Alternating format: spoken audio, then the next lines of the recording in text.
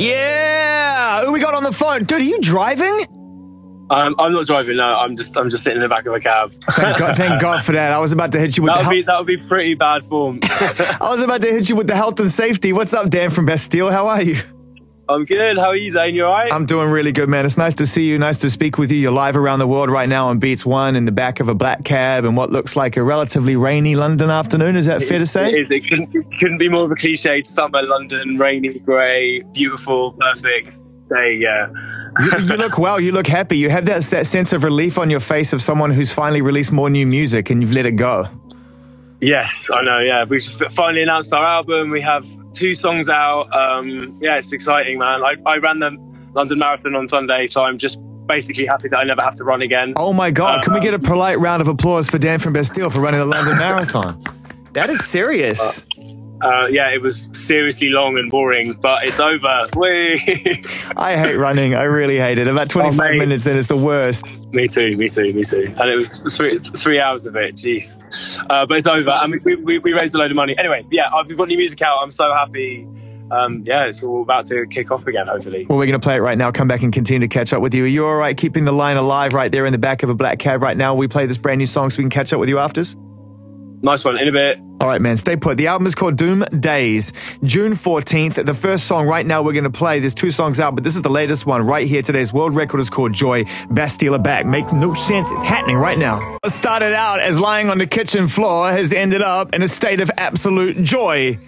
Even though the album is called Doom Days, I'm very confused. Are you happy? Are you sad? What are you talking about on this, Dan? Oh, mate, this is the last song on the album, and it's about waking up in the morning and freaking out, and all the anxieties of life and the world come crashing back in. But then you get a call, like a small gesture from somebody that can turn it all around, and it's about that little ray of hope.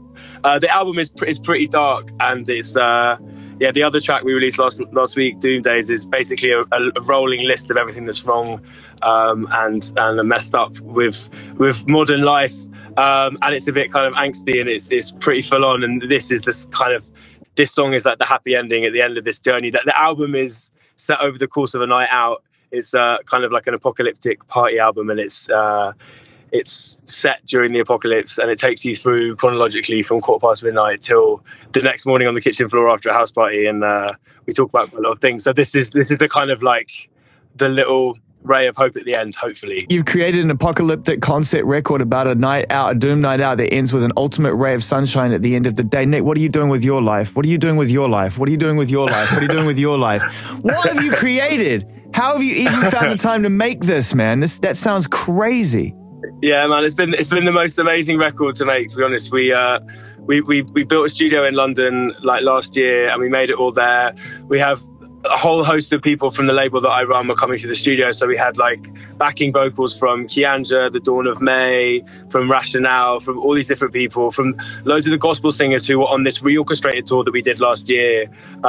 This incredible saxophonist, Ritipo, and just wanted to make an album that felt like a really diverse, like raucous night out. It goes through a lot of different sounds. It's quite direct, kind of politically. And yeah, we just wanted to make something that felt kind of modern and vital and interesting and very much like us. But, you know, it nods to the 90s, it nods to rave music. It's, you know, it's quite obvious where it lands politically, I think, as well. And yeah, I just wanted to make something that we were excited about. That's amazing, man. I mean, to put yourself in a frame where you're, like you said, you know, you're on the nose politically and you're really addressing the things that we see, you know, in and around society, and we read about and we hear about and we experience as people on this planet right now. You know, we never expect that from artists. We hope that music, you know, stands up and is willing to take a shot at that, but you can't expect people to do it, each to their own. What gave you the courage to speak about that? Well, I think we did a lot on our last album. You know, we had a song on the last album that was a big kind of like FU to people like Farage and Trump and a lot of these politicians who are being very divisive. And you know, I think maybe we just didn't talk about it as much as we should have. But it was there. It was in the music. The last record was about these big changes happening in the world, this lurch to the right that's kind of terrifying, and it was about figuring out how to deal with that in your head. And this album, you know, comes after a whole 2 years of touring that record. And this was about escapism initially. It was about us wanting to escape, and, you know, it's kind of about shutting off temporarily, because it's so important to engage with that stuff, but it's also important to live your life and try and not go mad, you know, worrying about it all the time, and how we can digest news like constantly rolling in. It's always so sort of intense and paranoid. And I think we wanted to make an escapist record, but that stuff can't help but leak in at times. You know, if you're a person that just lives in the world, you can't help but be aware of it all the time, and it can seem overwhelming. So it's about trying to find the balance. It's about trying to find solace in people, in relationships, you know, be they good or bad. It's about trying to get offline, unplug, stay away from your phone for a minute, because I'm as guilty as anyone of being completely addicted to my phone. And it's this amazing device, but it's also, you know, it's a window to all the bad stuff that's happening in the world, and a lot of corners of the internet that's so negative. And I think we're lucky we get to be in a band, you know, we get to tour, we get to play gigs, and gigs are such a collective experience. They're such a positive collective experience. And I think, you know, we get to see that kind of every night when we're on tour. But, you know, I guess this album was sort of wanting to share that a little bit, and we just wanted to be really honest with this record. I think there's so many negative voices out there, and there's so much sort of anxiety and confusion in life. We just wanted to make something that felt positive, and, you know, it's still got, you know, it's a Bastille record, so it sounds euphoric. It's got the big melodies, it's got the big layers and everything else. But I mean, like you said, you know, your music has always walked that line between those things. You know, you've always been a very vulnerable writer, but you surround it with this, you know, this music which feels like it's got real purpose and real momentum to it. And now you're going to have a whole new collection of songs. And as we wrap this up, man, June 14th, the album comes out, and I'd imagine, following on from the orchestrated experience, that you're looking forward to going out with the band and maybe taking some of those ideas and expanding what you guys do live as a band, as a core band, bringing some new vocalists in, some new ideas. I'm just making this up, you know? Yeah, no, but that's very much the plan. You know, we're starting in the UK with Glastonbury and a bunch of festivals, and yeah, we're heading to the US later in the year and doing a big run of dates at the end of the summer.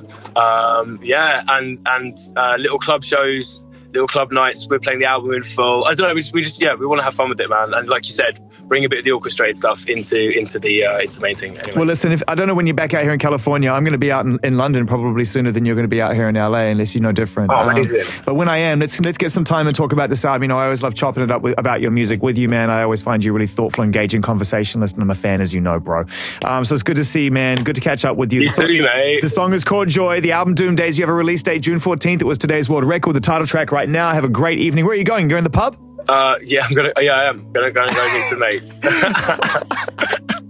You've got pub face on. That's why I know. Are you surprised? No, I'm not surprised at all.